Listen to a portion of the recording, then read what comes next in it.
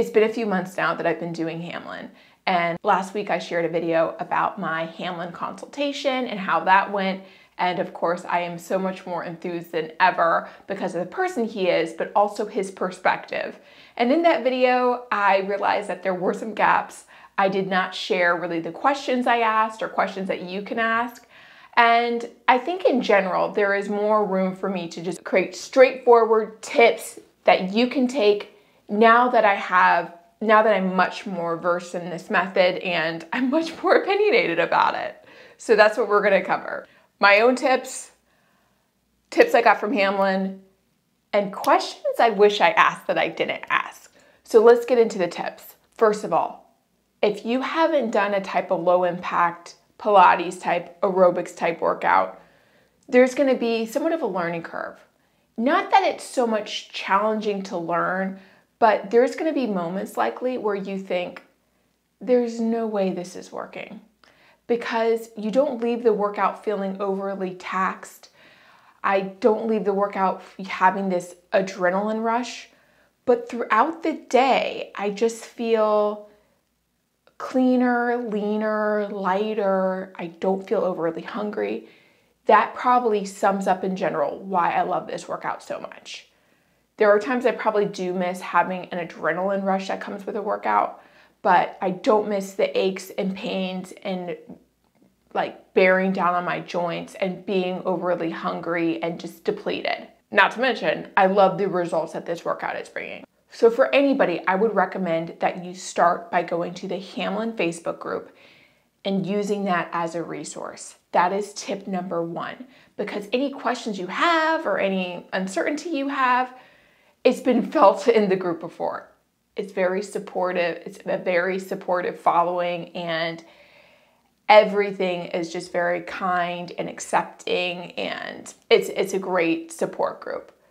And within that support group is a complimentary 3-week rotation that gives you a nice sampling of different Hamelin workouts, because Hamelin has a wide variety of options.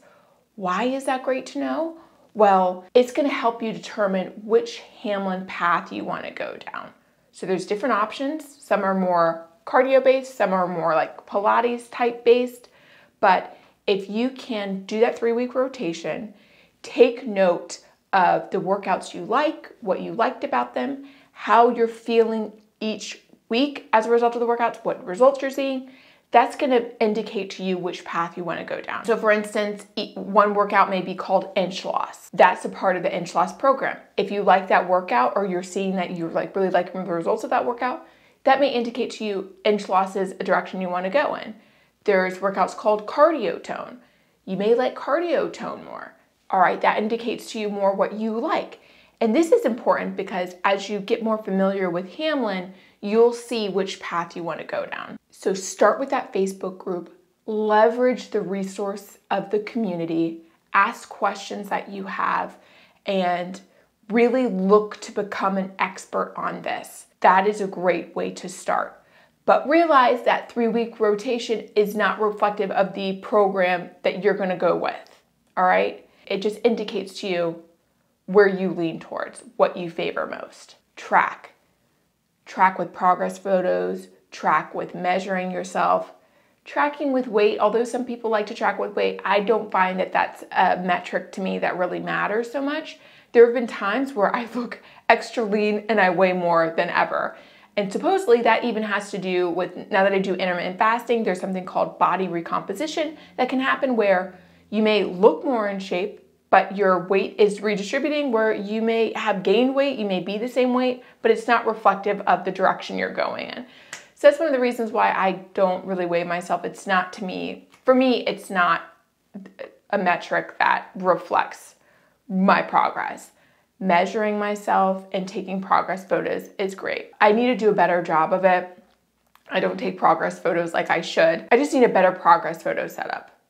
But track, because you may think to yourself, oh, I don't know that I noticed that much of a difference. But then you look at progress photos and it's a different story. Because when you see yourself every day in and day out, you're not gonna notice the changes that happen over time. As with every workout, you really do yourself a favor when you make it enjoyable. make it fun.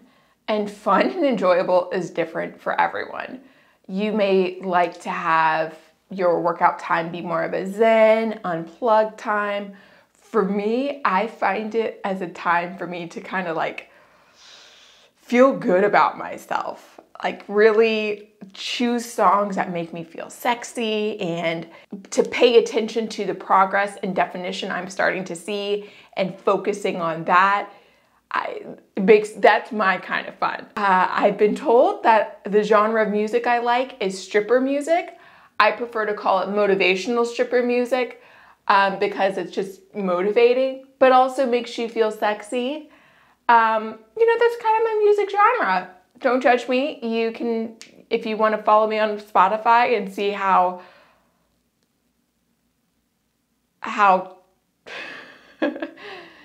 and want to see what I'm talking about, you're more than welcome to. But you've got to make it enjoyable. I also have found that my workouts are great, much better now that I have a really good set of headphones that don't fall out of my ears. I have the fancy AirPods. My ear canals must be a weird shape because none of the earbuds fit me well. My sister recommended to me like these wireless Beats by Dre headphones that really sit in your ear nicely. They don't fall out. I can talk on the phone with them. They're great. It makes my workout so much more enjoyable. That's key. Get yourself make a good workout space. Get yourself a mirror. It can even be a cheap mirror. Connect with yourself. Get some good tunes. Make it enjoyable. You will do yourself a big favor by doing that. In line with making your workout more enjoyable, one of the tips I'd gotten from Hamelin during our consultation was to set your intention ahead of the workout. What do you want to get out of the workout? Do you want to be present during the workout? Setting your intention. I'm doing more of this since that consultation, which is about a week ago, and I really see the value in it because, like anything else, just by setting an intention can change the trajectory of whatever it is you're doing. My next tip is to get into it. You can follow along with the moves and flop around, but you're really gonna feel it and get the benefit of the workout when you really engage your muscles and get into it. I fade in and out of this as sometimes I just kind of start thinking about other things, but I'm constantly bringing myself back to being present and really engaging my muscles. One of the tips Hamelin gave me was even to visualize what my muscles are doing. It's just a great way to stay connected and get an even better workout.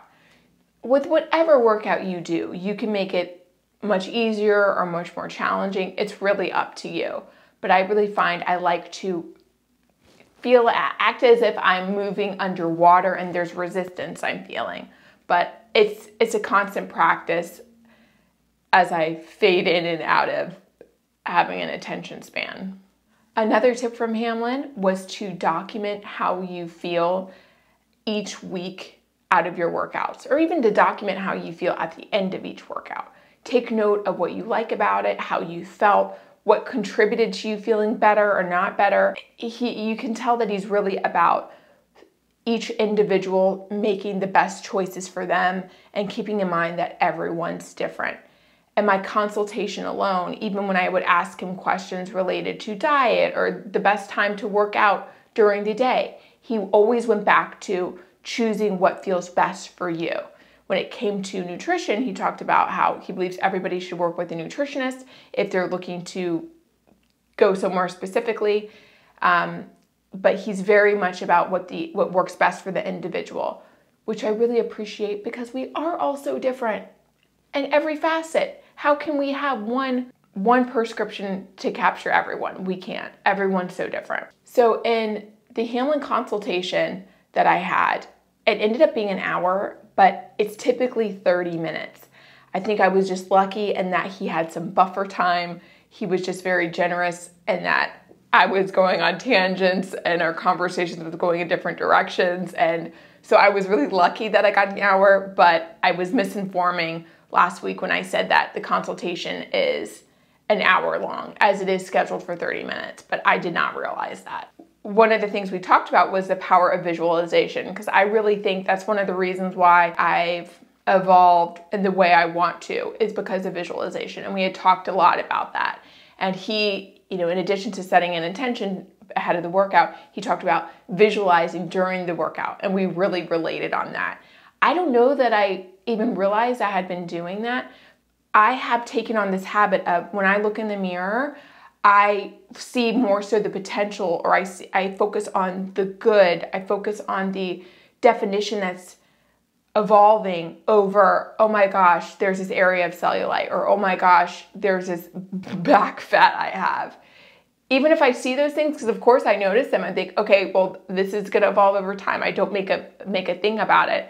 I instead really tune in on, oh my gosh, look at how I'm seeing this definition here.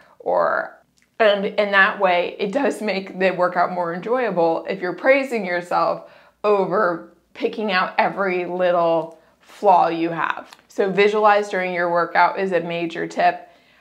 Tack on to that, if you can make time for it, to do a visualization after your workout. I find that it doesn't have to take long, but it's so powerful. And I know I've talked about that in other videos before too.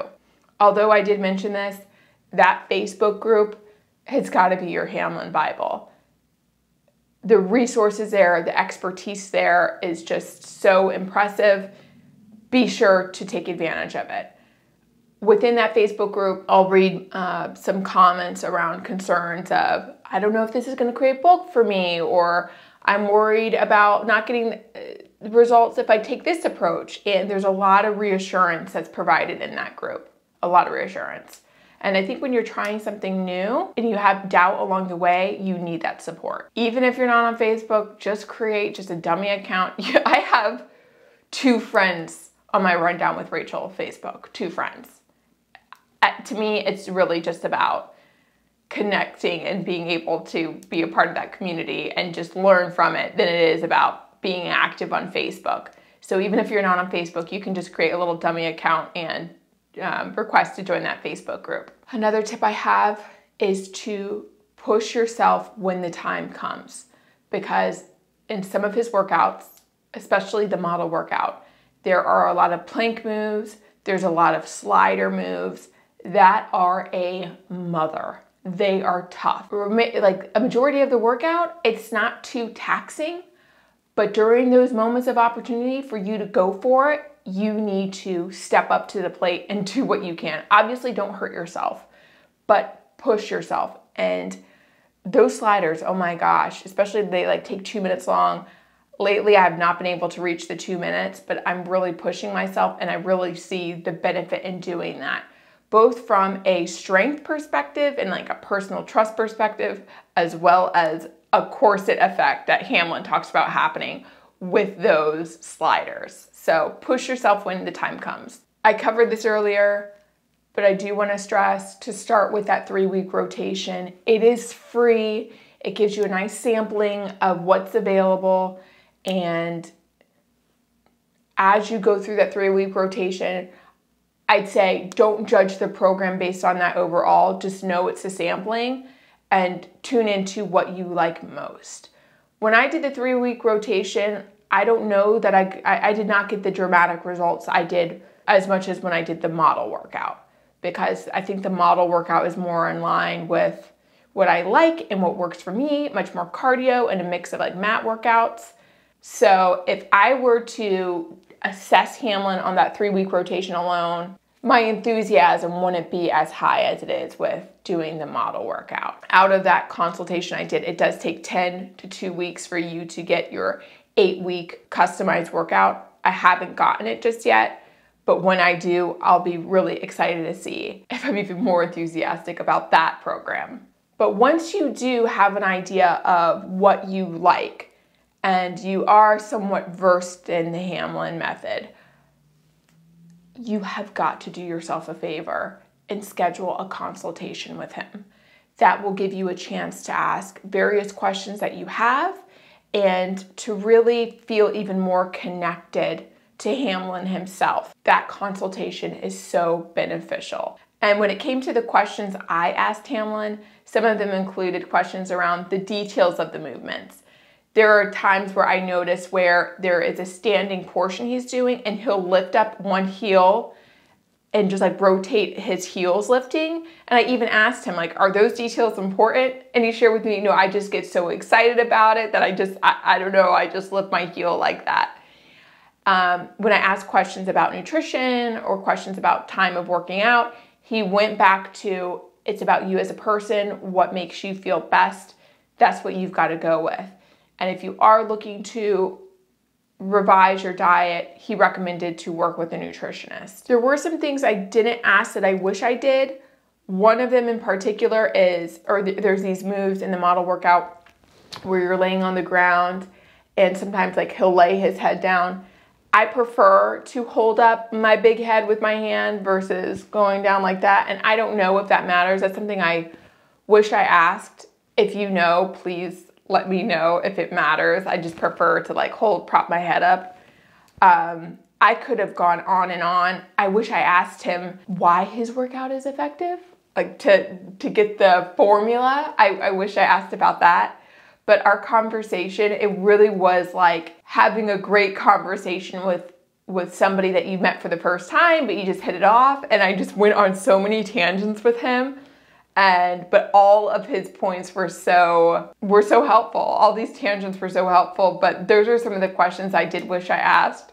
Even though I had them written down, I think the excitement on some level, I just kind of got distracted. And the big takeaway was, throughout your week, throughout your day, throughout your life, you need to check in with yourself. Be honest with yourself. Just because everybody's doing something that they swear by, you've always got to look back to numero uno, what works for you, and to be your own advocate. And that is very much in line with my own values, especially given, there's some people in my life that are like, are you really getting a workout? I think you should be lifting heavier weights. And I'm true to me. I love this. I love the way I feel. You can have your assessments about it.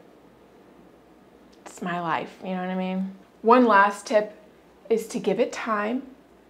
Give it time. And also be aware that you may have fluctuations in general. I have fluctuations twice a month. I get so bloated. I swear I feel like I gained 20 pounds and I want to just question everything I'm doing and start all over and throw everything out the window and that's just what happens to me. I am working with a holistic doctor to see how I can improve that, because maybe I shouldn't be fluctuating that much. But tune in. You may have that fluctuation as well, and you just got to give it some time and be realistic and just be in tune with how your body changes. I know some people will work out based on their cycle. I probably should look into that too, add it to my list of things to explore, but wanted to share that because some of us deal with that where we question everything because of water retention or the bloating through our cycle, and just got to give it some time. In a nutshell, that covers tips that I have for you if you're looking to get started with Hamelin, some tips I learned from Hamelin himself, some things around the consultation that I didn't cover last week or got left out or kind of misinformation. I really just wanted to catch up with you, like if we're catching up over brunch. And if you have tips, please be sure to share them below. Now that I have so much more momentum with Hamelin, I even have had a break of a week where I didn't work out, and then getting back into it, it's made me see how much I love the workout, how great I feel in doing it. It doesn't make me overly hungry. My body overall feels tighter and leaner. I am just so thankful to have this workout program that I can do conveniently at home and to be a part of such a supportive group. And however I can help people to find this and get the same benefit as I do, I'm all for. So with that, thank you again for watching, and I hope to see you next time.